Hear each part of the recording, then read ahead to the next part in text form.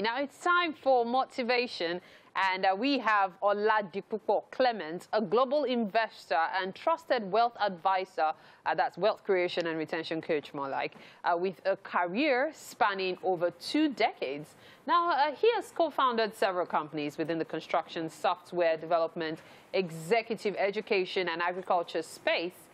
He champions the crusade for the economic emancipation of the average African through platforms such as Wealth Creation Summit and the Mega Housing Summit. Oladipupo joins us to talk about how to achieve your financial targets. And that is the focus this morning.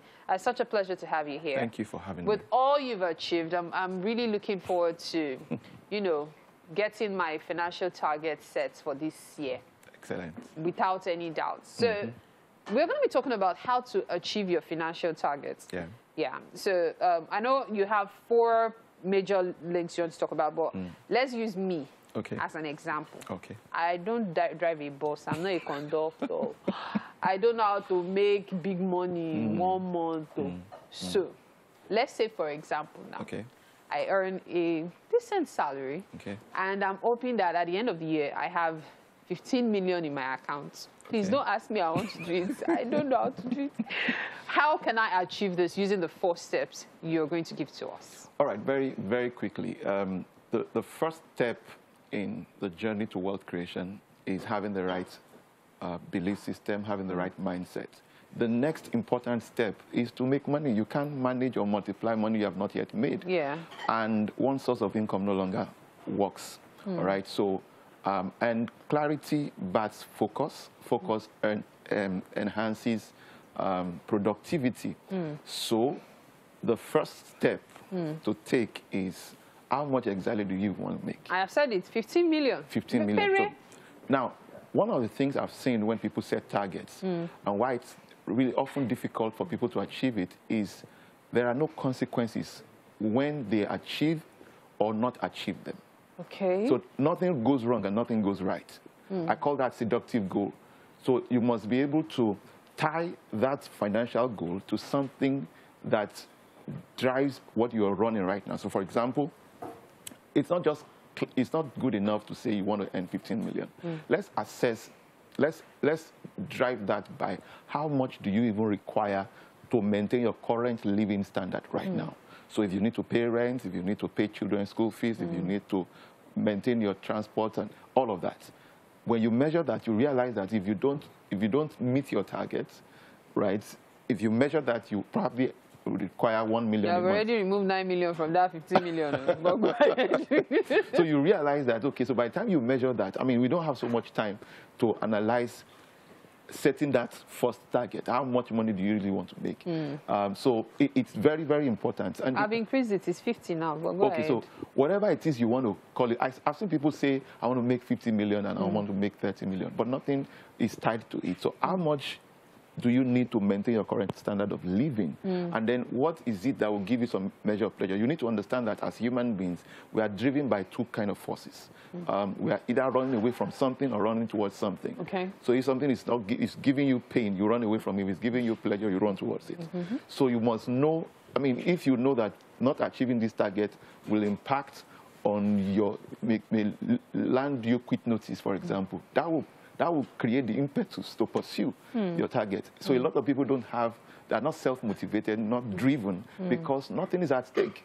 All right, so that's very important. So by the time you measure that, you can set that target. Number 2 is, how much sale do you need to achieve that income?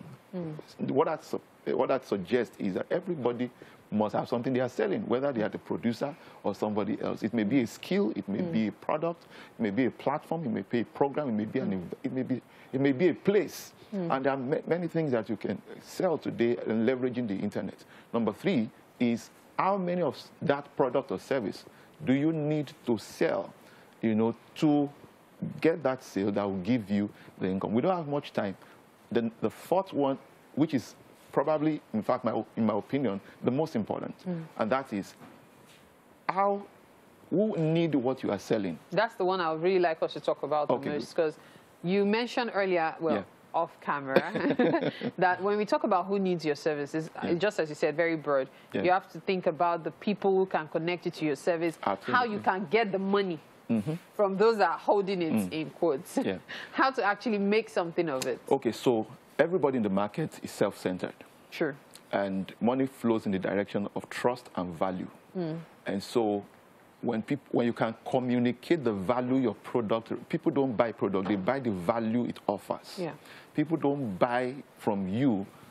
People essentially buy from those they know, like, and trust. So these are very, very important. We can't dig deep into all of these, but what is critical is you must know who is holding your money and who needs what you are selling, or who know those people who need what you are selling. Who are, I mean, there's what we call brand association. So the typical one that we can all relate with, most of us who live in Lagos or live in Nigeria, is the guy who sells machi beans, the lady who sells machi beans, what we call a wagwan. And then you have the other guy who sells bread. So there seems to be some degree of collaboration. So who is already servicing the people who are using, who is servicing the people who need your product? So forming an alliance, collaborating with such people can get you closer. And so whether you are a businessman, an entrepreneur, a sales professional, this step, this process is very, very critical. And now it's important to also mention, there's a difference between the customer and the consumer. A lot of times we confuse the two. The consumer is the person who uses your product at the end of the day. But the customer is the one who pays for it. So I'm sure you probably have a child in a crèche. The child is not the one paying the school fee, but the child is the consumer, right? The parent is the customer. So you have to appeal to both. And most times, if you can appeal well to the children, the consumer, the customer will have no choice but to commit their funds. Because the children will not make their lives easy. Absolutely. A veterinary doctor, for example, also falls into that same category. He will not target dogs. It will target the owners of dogs. So you need to know the difference between your customer and your consumer. We have so much to cover. There's a lot around this. You can follow me at Oladipupo Clem on my Instagram page. And I have a financial freedom masterclass that comes up periodically. I do it just once or twice a year. And it's usually a 9-hour session. And this is one of the modules I deal on. And so for people who may be interested, they can just go on my bio on Instagram and register. Financial Freedom Masterclass. I have a good understanding of what you said about the fourth one being the most important, because that is something we actually overlook a lot. If you're, for example, most times we pass hospitals and we see pharmacies in front of them, but we don't think of the fact that the pharmacy is best situated there, because when a patient needs medicine, the patient can just walk straight into the pharmacy. And so they're just so interwoven. Thank you so much. Sometimes we know certain things, but we don't realize that they are important, even though they are in our faces. So it's so good to have you on the show, giving us these tips. Thank you so much, Oladipupo Clem. Thank you for having me. All right, we will take a break now. Wake Up Nigeria continues in a bit.